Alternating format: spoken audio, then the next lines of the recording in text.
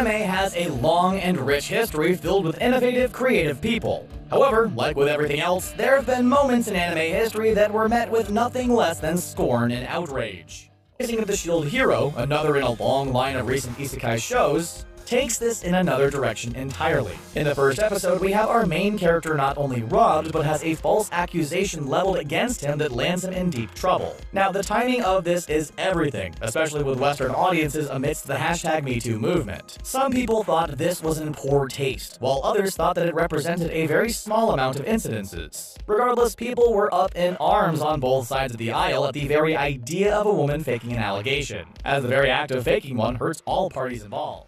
SAO has been no stranger to controversy and making fans uncomfortable, but this latest iteration is pushing it to a whole new level. In the third season, Sword Art Online Alicization, Yu-Gi-Oh is put in a trap where he's forced to watch two female friends be sexually assaulted by two bullies.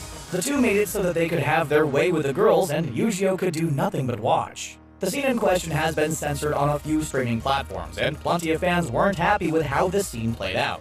Especially since this wasn't the first time SAO has used sexual assault as a cheap plot point. While the author has apologized and will be more mindful of scenes like it, it doesn't seem anime that have graphic imagery. For some, it's the focal point of the show, but there are other anime that call into question how much is too much. The debate and controversy might have been over a year ago, but Goblin Slayer was at the center of some hot debates and outrage among some in the community after its first episode aired. The first episode in question has a scene where one of the minor female characters is sexually assaulted. The scene is graphic and very upsetting, with most if not all viewers in agreement of that. Arguments and debates sprang up all over the place from Reddit to Twitter on the scene in question, and the gratuitous nature of scenes like this. While some people found a compromise, others didn't return 180 from people's favorite to people's most hated show. While it can be agreed that Darling was always destined to be bad, there were some moments before the end that could foretell the series' inevitable decline. Putting aside the awful ending in third arc, the episode that made even die-hard fans riot online was episode 14. This centers around the love triangle between Ichigo, the childhood friend of the show's protag, Hiro, and the mysterious manic pixie dream girl, 02.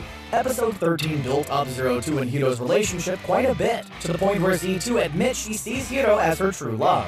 Ichigo physically separates the two, then confesses her love for Hiro and kisses him, which causes an outrage from fans who are on Team Zero and Team Ichigo.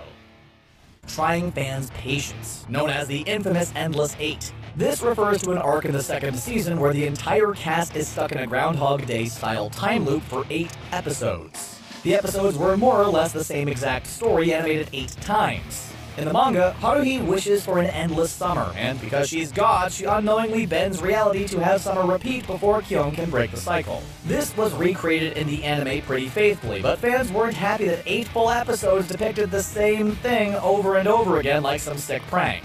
The episodes are still talked about to this day, with running jokes and memes still being in trouble. Classmates he wrote in a book titled Deathnote. Deathnote was a tour de force anime that's regarded as perhaps one of the best drama/thrillers. It's by every sense of the word a classic, even receiving its own hilarious Netflix adaptation. Deathnote, to put it briefly, is about a bored high school student named Light who finds a magic notebook that, when someone's name is written in it, ends their life. Now, you take a popular anime in 2007 watched by angsty teens, and you're just asking for people to create their own death notes from a spiral notebook and write down the names of their bullies and parents. This was one that people weren't hopping on the bandwagon for.